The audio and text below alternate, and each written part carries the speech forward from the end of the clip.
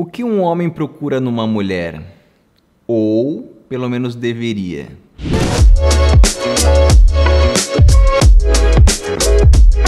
Calma, calma. Eu sei que isso pode ser muito pessoal e que cada um tem um gosto. Vê a minha mulher, né? Casou comigo, maluca. Mas no vídeo de hoje eu vou falar sobre 5 pontos ou 5 conselhos que a gente pode tirar da Bíblia para que a gente possa escolher uma boa esposa. Mulherada, também fica calma aí que a Zoe já vai fazer a versão feminina, né? A versão da mulher. O que a mulher procura num homem, tá bom? Então vamos lá, pessoal. Primeiro ponto, ela deve amar mais a Deus do que a você. Pode parecer meio estranho, né? A gente tá querendo entrar dentro de um relacionamento e a pessoa ela precisa amar mais uma outra pessoa do que a nós. E pode ter certeza que esse é o melhor conselho que a gente pode ter. Por quê? Ninguém consegue suprir as necessidades do outro totalmente. Somente Deus pode suprir algumas necessidades que nós temos, tanto o homem quanto a mulher. Então nós homens, a gente não vai ser capaz de suprir algumas necessidades que só Deus pode suprir para nossas esposas. Então é muito importante que elas temam mais a Deus, que elas amem mais a Deus do que a nós mesmos. Por quê? Teve uma situação muito engraçada uma vez comigo com a Zoe, que ela chegou para mim e ela falou o seguinte: Israel, naquela situação lá eu acabei ficando chateado, mas eu não te falei nada e eu fui falar com Deus e Deus me mostrou um outro lado e tá tudo bem e tal, só queria te falar que eu fiquei chateado, mas que Deus falou comigo e tá tudo certo. Ou seja, Deus passou o maior pano pra mim. Depois analisando a situação, eu falei assim, mas talvez eu não teria falado daquela forma, né? Ou não ter feito aquilo lá. Eu nem lembro como é que foi a situação, mas eu lembro disso, né? Dela falar assim, eu fui falar com Deus e Deus me mostrou um outro lado. Ou seja, então é muito importante que elas procurem primeiro a Deus, né, que elas vão falar com Deus, né, que elas tenham esse amor, né, essa necessidade de amar primeiro a Deus do que a nós. Isso vai ajudar muito no relacionamento, né? Algumas situações difíceis onde ela pode procurar a Deus, né? A mulher, ela vem com muita sabedoria, né? Ela vem com um jeitinho, ela tem uma outra ótica. Então é muito importante, né, que dentro do casamento a mulher tem esse relacionamento com Deus, nós homens também, né? Mas elas vêm com um outro olhar, com outro sentido, então é muito importante isso. Segundo ponto, ela deve ser atraente. Perceba aqui que eu não estou falando em beleza, tá bom? Porque a beleza ela é subjetiva, né? Você pode gostar de loira, pode gostar de morena, mais cheinha, mais magrinha. Então isso é muito pessoal teu, mas é muito importante que você se sinta atraído, né? Eu já conversei com algumas pessoas, alguns amigos meus, e até recentemente, né, um amigo meu confessou que estava num relacionamento e a pessoa era muito bonita, tal, e as pessoas falavam que ela era muito bonita, mas ele não tinha atração por ela. Então ele estava nesse relacionamento, mas porque talvez o que as pessoas estavam falando, né, o que as pessoas achavam da namorada dele do que ele mesmo, né? Então a atração ela não tem a ver só com aparência, ela tem a ver com um hobby, com o estilo, tem a ver com as aptidões. Então tem muitas coisas que envolvem a atração e nós precisamos ser atraídos. E isso é muito relativo, a gente pode ver o exemplo aqui em Cantares, né? Cantares 7, 1 e 3. Falou o seguinte: quão formosos são os teus pés nos sapatos, né? Ou seja, tipo, o teu pé é legal, mas deixa ele no sapato. No sapato é quando ele fica legal, né? Ó filha do príncipe, os contornos das tuas coxas são como joias. Bacana, trabalhadas por mãos de artista.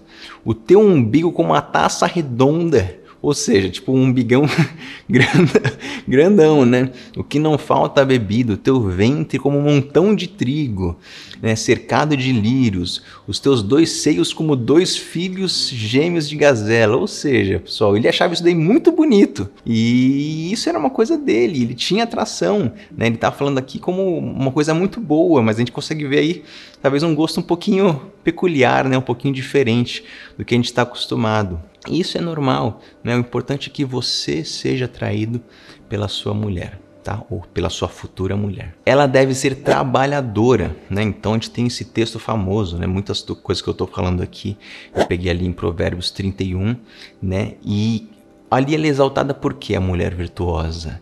Porque ela é bonita, porque ela é sedutora ou alguma coisa do tipo? Não, porque ela é trabalhadora, né? Então ela é muito enaltecida pelo quê? Pelo trabalho, né? O que ela faz, como é que ela é diligente com a casa, né? E como é que ela faz com as pessoas, né? O que ela faz dentro de casa, o que ela faz fora de casa, como é que ela negocia, né? A honestidade dela na negociação. Ou seja, uma mulher trabalhadora é uma bênção, né? É uma mulher virtuosa, né? Quem achará? Então é muito importante que as mulheres trabalhem. Precisa trabalhar fora de casa, Israel? Aí é uma coisa que você, com o teu futuro marido, vai decidir, né? Você, o homem, vocês, você não pode impor nada. Tem que ser algo conversado entre vocês, né? Então a gente fala muito, né? Eu e a Zoe, que a gente é um time. Então um time, dentro de um time de futebol, a gente tem várias posições ali e cada um tem uma habilidade em cada posição. Então dentro disso, o que é o melhor para o nosso time hoje? Então o melhor para o nosso time hoje é que os dois trabalhem. Talvez um determinado momento que um fique em casa, né? Que a esposa fique em casa cuidando dos filhos e depois possa voltar a trabalhar, que foi o que aconteceu com a minha mãe, né? Eu sou o segundo filho de 5 filhos, na verdade 4 homens e uma menina. Na nossa infância inteira, a minha mãe trabalhou em casa, mas mesmo assim ela tinha os hobbies dela, ela nadava, ela jogava vôlei, ela atuava na igreja, né? Cuidava das crianças, na parte do ministério infantil, fazia coral, ou seja, ela era uma pessoa que cuidava tanto de dentro de casa quanto de fora de casa. E agora, né, depois que a gente está tudo criado, ela trabalha, tem a empresa dela. Então, e isso são coisas que você deve, junto, né, como casal, analisar, conversar e decidir, mas sempre pensando nisso, né? O quanto que é muito importante que a mulher trabalhe, né? Ela vai trazer assuntos para você, né? Vocês vão ter assuntos, ela vai se sentir útil, vai se sentir ela vai ter o dinheiro dela, né? Se ela trabalhar fora. Então isso são coisas que acabam enriquecendo o casal, não só na parte financeira, mas na parte de cultura, né? Traz uma experiência nova, conhece uma pessoa nova, então isso acaba enriquecendo muito o casal quando a esposa trabalha, né? Então isso é um bom conselho. Quarto ponto, ela deve respeitar o marido. Aí você pode falar assim, mas Israel, eu tô querendo achar a minha esposa, como é que eu vou saber se ela vai respeitar? Uma dica infalível: olhe como ela trata os pais.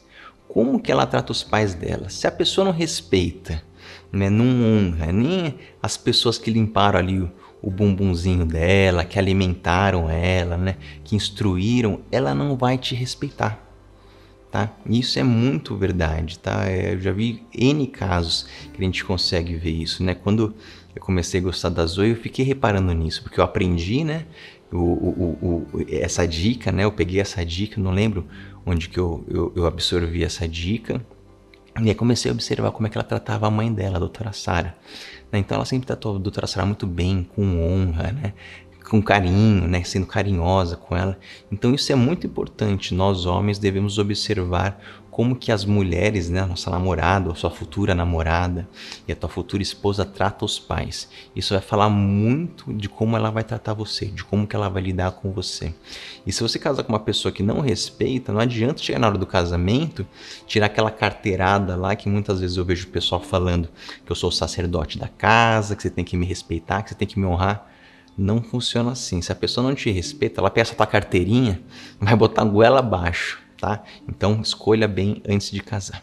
Quinto ponto, então aqui a gente falou algumas coisas que a mulher deve fazer, né? Que a mulher deve ter, né? Que a gente deve sentir pela mulher. E o quinto ponto, vou falar de uma coisa que ela não deve ser. E a mulher, ela não deve ser briguenta. Sabe aquela mulher, tipo, barraqueira, né? Tem um pessoal que gosta, né? Cada doido com a sua mania, mas eu prefiro a opinião de Salomão, né? Que teve 1000 mulheres, né? O pessoal fala que o problema não foi nem ter 1000 mulheres, mas ter mais de 1000 sogras. O que eu acho uma brincadeira de mau gosto, não vejo graça nenhuma, viu, doutora Sara? Não apoio essa brincadeira, tá bom? Então vamos ver aqui em Provérbios 21:9. Melhor é viver num canto sob o telhado do que com a mulher rixosa numa casa ampla. Provérbios 21:19. Melhor é morar numa terra deserta do que com a mulher rixosa e iracunda. Provérbios 27:15. A esposa briguenta é como um gotejar constante num dia chuvoso. Provérbios 19:13. O filho tolo é a ruína do seu pai, e a esposa rixosa é como uma goteira constante. Ou seja, aquela goteira, sabe, que fica pingando. Às vezes você tá... Ontem eu tava no quarto, tava dormindo e começou a pingar o chuveiro, né? Aí pinga, aí pinga, aí pinga, aí pinga. Chega uma hora que irrita aquilo, né? No começo... Tá tudo bem, não, tá tudo bem, tá tudo bem, tudo bem. Só que com o tempo, isso vai enchendo um balde, né? Isso acaba trazendo muitos conflitos dentro do casamento. Então eu prefiro essa opinião aqui de Salomão, onde a gente não deve ter uma mulher briguenta. Então na sua escolha, procure uma mulher meiga, né? Uma mulher que não é briguenta, que não seja explosiva, para que você tenha aí um bom casamento. É isso, pessoal. É isso, homens. Espero que essas dicas possam ter te ajudado, né? Eu compactuo muito com essas dicas, com esses conselhos, né? Óbvio que tem muitas outras coisas que a gente deve analisar numa mulher, mas aqui são 5 pontos muito importantes, muito essenciais que a gente deve procurar numa mulher. Mulherada, se você achou essas dicas legais também pra você, né? Às vezes você é meio briguenta aí, olha lá, entendeu? Rever um pouquinho esse teu temperamento aí, né? Então pega essas dicas aí e logo vai sair a versão das mulheres, tá bom? Elas vai fazer essa versão pra vocês, e aí vocês colocam lá o que vocês também pensam, né? O que vocês procuram, né? Ou deveriam procurar nos homens. Espero que esse vídeo tenha te ajudado. Deixa aqui embaixo os teus comentários, as suas dúvidas, as tuas opiniões. A gente acaba lendo bastante, se divertindo muito com os comentários, né? Agradecer mais uma vez o apoio de vocês, as mensagens sempre tão carinhosas. Um beijão para vocês, até mais.